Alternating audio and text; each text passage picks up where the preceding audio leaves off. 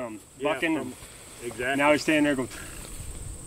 And then you get to that point, you do this, you'll be able to, whoa, bud, I'm going to walk up, I'm going to flush me 3. You're good. And then come up, you flush one, and you shoot one. And then he's on one to go, and you set him up. Yeah. And you flush one, maybe let it fly, let that second one fly. Then you go get your retrieve. Yeah. Then you can shoot 1 or 2. That's why we're doing those doubles with Zoe. So like I say, we've done this when she was a puppy. And now we do it in the field at the UT level. Chuck her up, boom, dead. Boom, dead. There's another one. She don't know. But it's her decision to stand there. Right. She did great. That last one I had 2 fingers on that lead like this, and I was stroking his tail up. He went.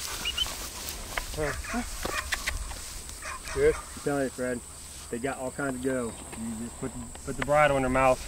Yeah. The bit. I'm sorry, not the bridle. I want to put the whole bridle in. Bit, yeah. Put the bit in their mouth. I got you. You know, I'm not a cowboy. I ain't even.